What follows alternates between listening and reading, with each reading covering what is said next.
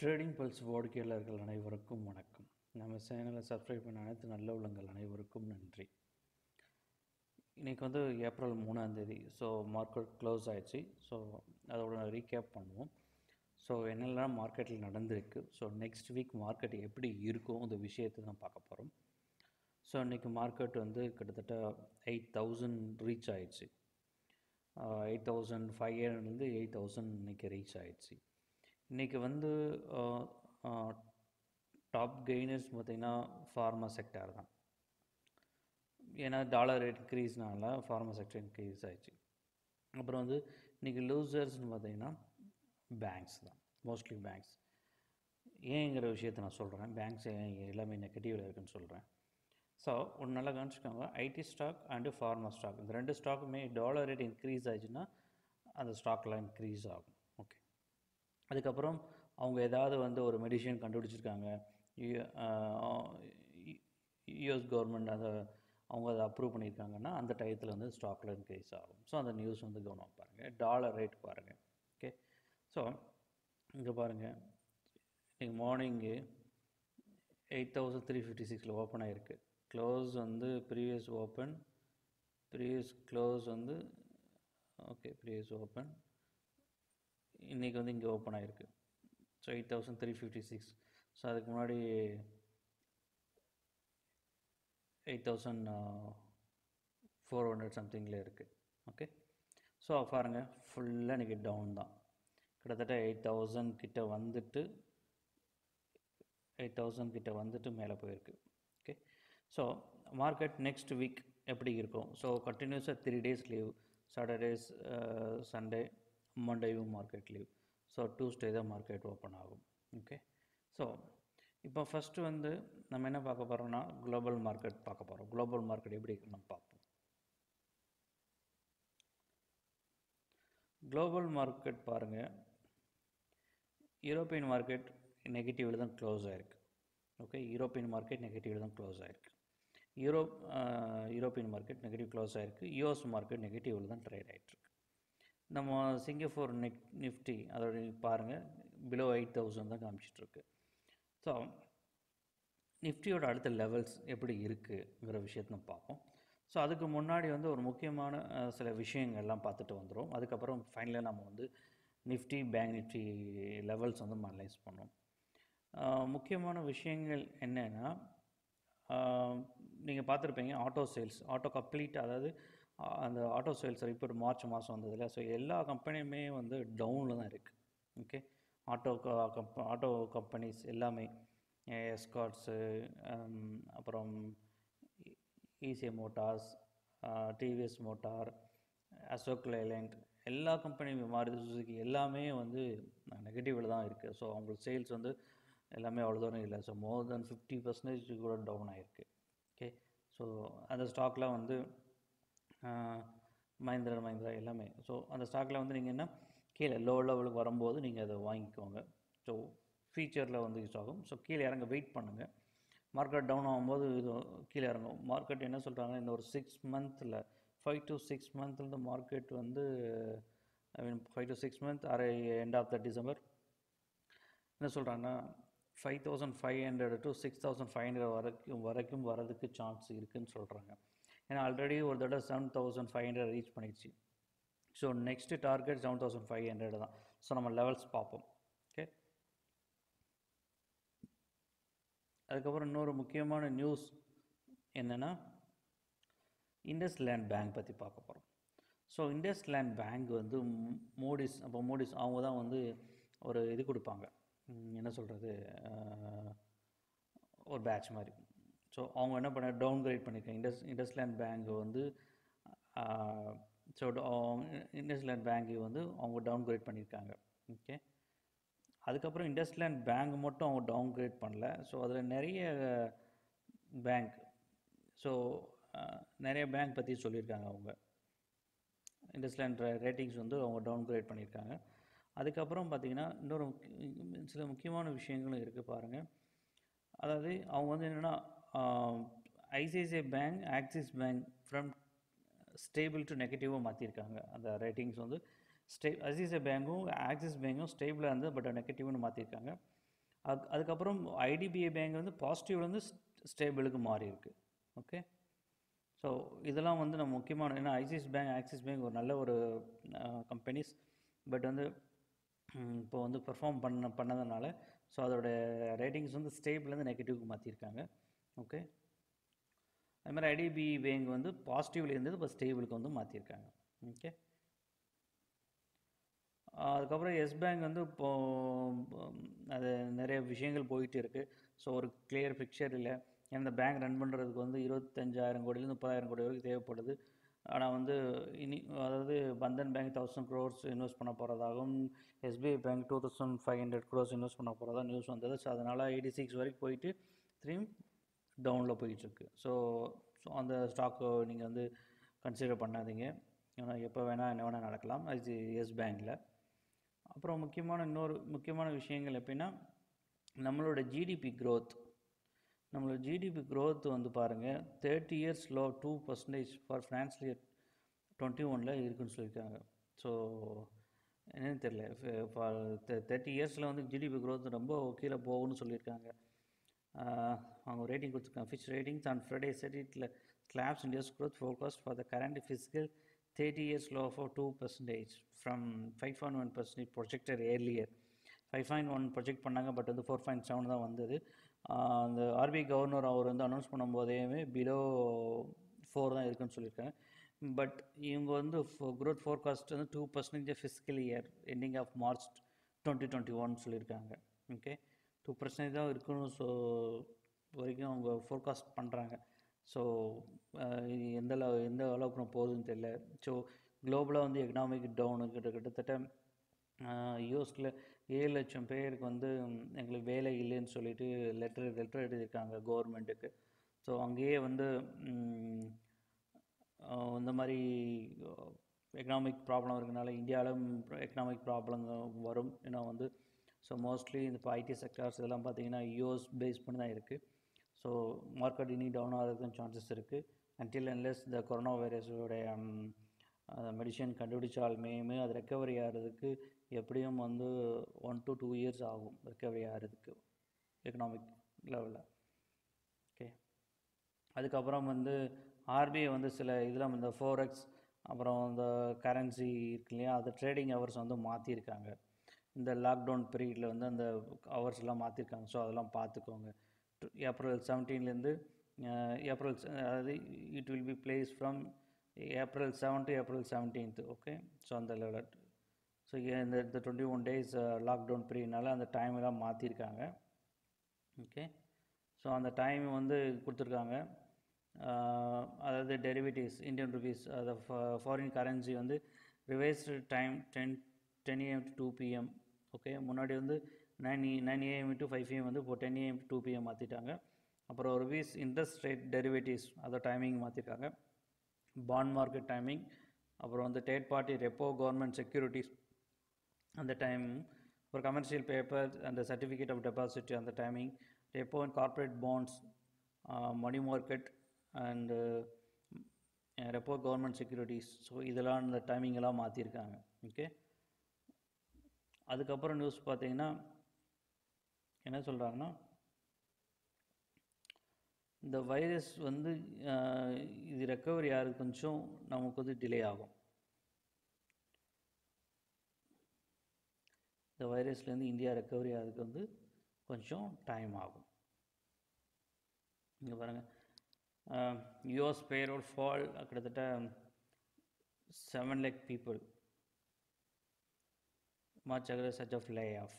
So அதான் சொல்ல 7 லட்சம் பேருக்கு வேலை இல்லை சொல்லியிருக்காங்க. ஓகே, சரி, இப்போது நம்ம மார்க்கெட் அனலைஸ் பண்ணலாம். ஓகே, நிஃப்டி வந்து க்ளோஸ் ஆகிருக்கு வந்து 8,083 க்ளோஸ் ஆகிருக்கு. இதோடைய நெக்ஸ்ட்டு சப்போர்ட் வந்து 7,500. நான் ஆல்ரெடி வீடியோ சொல்லியிருப்பேன். 7,500 தான் நெக்ஸ்ட்டு டார்கெட். ஸோ 7,500 தான் வரும். ஸோ நிஃப்டியோட நெக்ஸ்ட்டு சப்போர்ட் 7,500 லெவல் தான் இருக்கும். ஸோ அதுக்கப்புறம் பார்த்திங்கன்னா 7,200 அந்த லெவல் தான் வரும். ரெசிஸ்டன்ஸ் அப்படின்னா 8,500. ஸோ 7500 to 8500 தான் ட்ரேட் ஆகும். ஓகே, ஸோ மோஸ்ட்லி மார்க்கெட் வந்து டவுன் ஆகிறதுக்கு சான்சஸ் இருக்குது. 8000 கிட்டத்தட்ட வந்துச்சு.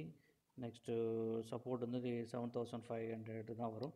சப்போஸ் 7500 பிரேக் பண்ணிச்சுன்னா 7200 7000 வரைக்கும் போகிறதுக்கு சான்சஸ் இருக்குது. ஓகே, இன்னொரு 1000 points. Okay, 1000 points maybe market இதே லெவலில் கண்டினியூ ஆச்சுன்னா 1000 பாயிண்ட்ஸ் டவுன் ஆகிறதுக்கு சான்சஸ் இருக்குது. ஸோ இதான் அதோடைய சப்போர்ட் லெவல். ரெசிஸ்டன்ஸ் வந்து 8500, அதுக்கப்புறம் 9000. ஸோ இந்த லெவலுக்கு போகிறதுக்கு வந்து இப்போதைக்கு சான்சஸ் இல்லை. ஓகே, ஸோ இந்த லெவலில் தான் நம்ம ட்ரேட் ஆக போகுது. ஸோ நீங்கள் ஆப்ஷனில் எடுக்கிறவங்க வந்து சூஸ் பண்ணுறது வந்து 8000 புட் ஆப்ஷன் நீங்கள் சூஸ் பண்ணலாம். மார்க்கெட் டவுன் ஆச்சுன்னா புட் ஆப்ஷனில் வந்து 8000 தான் கிட்டத்தட்ட 15.2 லேக் ஓப்பன் இன்ட்ரெஸ்ட் இருக்குது. ஸோ அதுக்கப்புறம் ஹை ஓப்பன் இன்ட்ரெஸ்ட் பார்த்தீங்கன்னா 7800 இருக்குது. ஸோ மார்க்கெட் இதே கண்டினியூ டவுன் ஆச்சுன்னா 8000 ஸ்ட்ரைக் ப்ரைஸ் சூஸ் பண்ணிக்கோங்க, இல்லை 7800 ஸ்ட்ரைக் ப்ரைஸ். அதுக்கப்புறம் பார்த்தீங்கன்னா 7600. ஸோ அது ஓப்பன் இன்ட்ரெஸ்ட் ஜாஸ்தியாக இருக்குது. அதுக்கப்புறம் 7500, அதான் சொன்னேன். அதோடைய நெக்ஸ்ட் சப்போர்ட் வந்து 7500.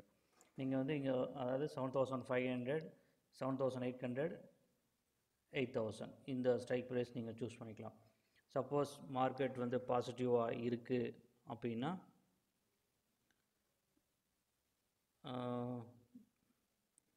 பாசிட்டிவாக இருக்குதுன்னா நீங்கள் வந்து 8200, 8300, 8200.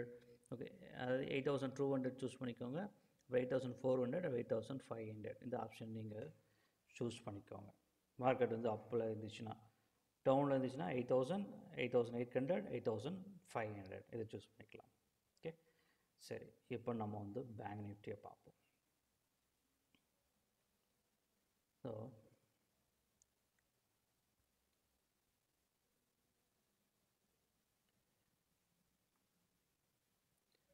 பேங்க் நிஃப்டி நம்ம லெவல்ஸ் இப்போ பார்த்துடலாம். பேங்க் நிஃப்டி லெவல்ஸ் எவ்வளோ தூரம் இருக்குன்னு. ஸோ நெக்ஸ்ட்டு சப்போர்ட் 17,000 தான் இருக்கணும்.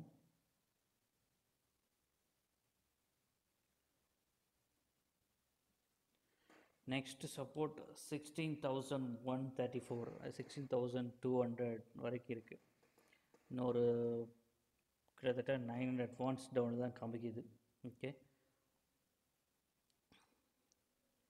16,800, அதாவது நெக்ஸ்ட் வந்து 16,800 இல்லை 16,200. 16,800 அதுக்கப்புறம் பிரேக் ஆச்சுன்னா 16,200, 16,000 வரைக்கும் வர்றதுக்கு வாய்ப்புகள் இருக்குது. கிட்டத்தட்ட இன்னொரு 1200 பாயிண்ட் டவுனாக இருக்குது. மார்க்கெட் இதே லெவலில் கண்டினியூ ஆச்சுன்னா இன்னொரு 1200 பாயிண்ட்ஸ் டவுனாக இருக்குது சான்சஸ் இருக்குது. மார்க்கெட் அப் ஆச்சுன்னா அதோடைய ரெசிஸ்டன்ஸ் வந்து 19,400 to 500. ஓகே, மேக்ஸிமம் 20,000 வரைக்கும் போகிற சான்சஸ் இருக்குது. ஸோ டவுன் வந்து 16,800லேருந்து 16,000 வரைக்கும் போகிறது இருக்குது. ஸோ வர வாரத்தில். ஸோ ஃபர்தர் டவுன் ஆச்சுன்னா 15,000 பார்த்துடலாம். வரும் சரிங்க, இந்த லெவல்ஸையும் பார்த்துடலாம்.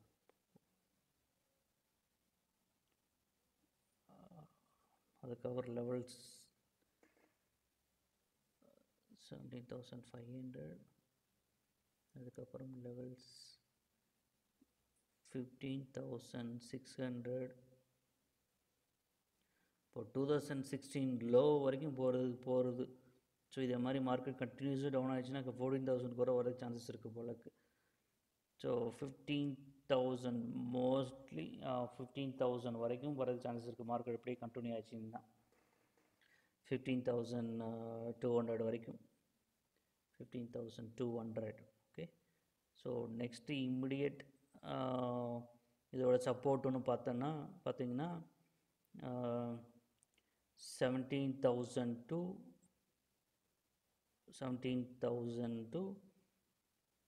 16,200.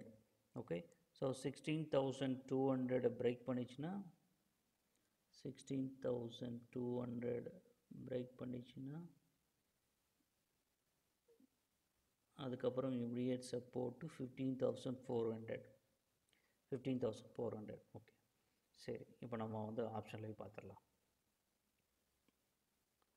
இந்த லெவலில் இருக்குன்னு பார்த்துடலாம். ஓப்பன் இன்ட்ரெஸ்ட் வந்து எங்கே அதிகமாக இருக்காங்கன்னு பார்த்துடலாம். நம்ம இதை ஜீரோதோட இந்த ஃபீச்சர்ஸ் கொடுத்துருக்காங்க. ஸோ அதனால் வந்து நமக்கு ஈஸியாக இருக்கும்.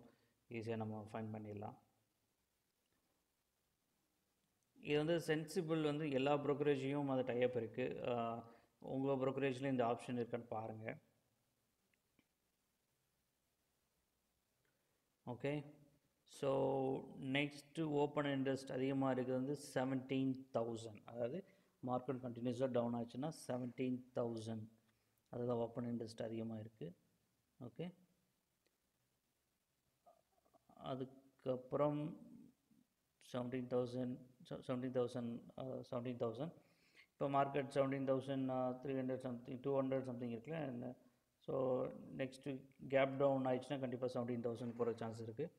அதுக்கப்புறம் பார்த்தீங்கன்னா 16,500. ஓகே, 16,500. ஸோ அதுக்கப்புறம் பார்த்தீங்கன்னா 16,000. ஸோ 16,000, 16,500, 17,000 இந்த 3 ஸ்ட்ரைக் ப்ரைஸ். அதே மாதிரி மார்க்கெட் அந்த அப்போ அது அப்படின்னா நம்ம எந்த ஸ்ட்ரைக் ப்ரைஸ் சூஸ் பண்ணலாம்னா 17,500. ஓப்பன் இன்ட்ரெஸ்ட் ஜாஸ்தியாக இருக்குது. 17,500 இது வந்து ஏப்ரல் 9th. ஓகே, அதுக்கப்புறம் 18,000 இந்த லெவல். சப்போஸ் இதே வந்து ஏப்ரல் 23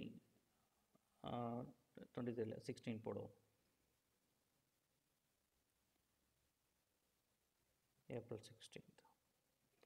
ஏப்ரல் 16 அப்படின்னு பார்க்கும்போது கிட்டத்தட்ட இதுவும் ஓப்பன் இன்ட்ரெஸ்ட் எங்கே அதிகமாக இருக்குன்னா